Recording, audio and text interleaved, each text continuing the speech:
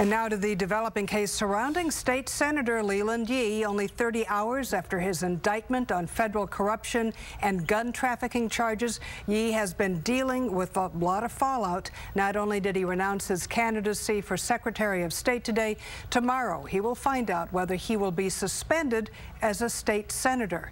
KRON 4's Jeff Bush is live outside Leland Yee's house tonight in San Francisco. Jeff, what's the latest? Well, Catherine, the senator's problems keep getting bigger and bigger as the days go by. Yesterday, he lost his passport as a condition of his release. He hasn't left his house all day long, so in effect, he's lost a great deal of his freedom. And tomorrow, he will most likely be stripped of all of his political power. This indictment is sickening. As such, consistent with the actions we have taken in other situations, I want to, on behalf of my colleagues today, call on Senator Yee to resign. Leave. Don't burden your colleagues and this great institution with your trouble. Leave.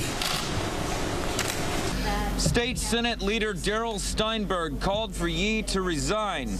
U.S. Senators Barbara Boxer and Dianne Feinstein called for Yee to resign. And Mark Leno called for Yee to resign, or else.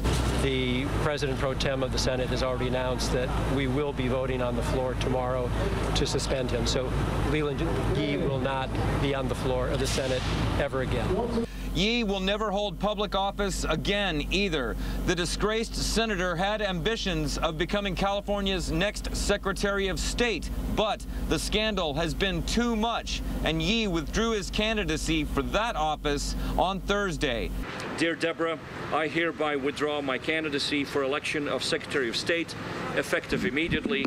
With best regards, signed, Leland Yee, State Senator.